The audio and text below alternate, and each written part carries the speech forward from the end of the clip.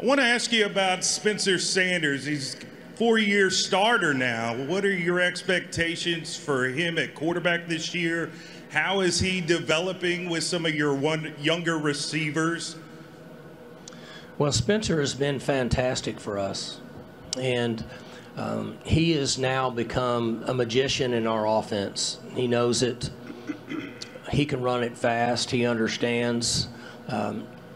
The middle toward the end of last year, he started to make really quality decisions in a short amount of time, which is very important in quarterback play, in our opinion.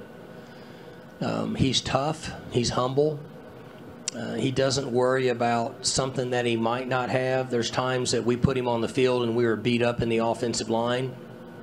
Never said a word about it. There's times that we put him out there and he was playing with true freshmen at wide receivers. Never said a word about it. His competitive nature, his toughness allows him to be a really good player. And we want him to relax and enjoy this season and have fun, go out and play good football.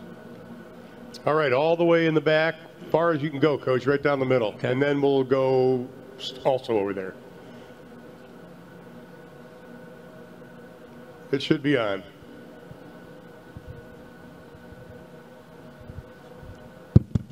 All right, good afternoon, Coach. Darryl Brown, KSWO, Channel 7 News in Lawton, Oklahoma. My question is about Spencer Sanders. How have you seen his development as a leader this spring? Well, some of the things I mentioned earlier is what he does to lead our team, in that when things aren't always perfect, he competes and he fights. We ask him to run, he runs. We ask him to play fast on offense, he plays fast on offense. And he has the ability to get players to rally around him because of the way that he plays.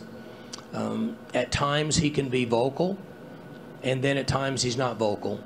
But he's a humble young man. He's extremely competitive, and he's tough.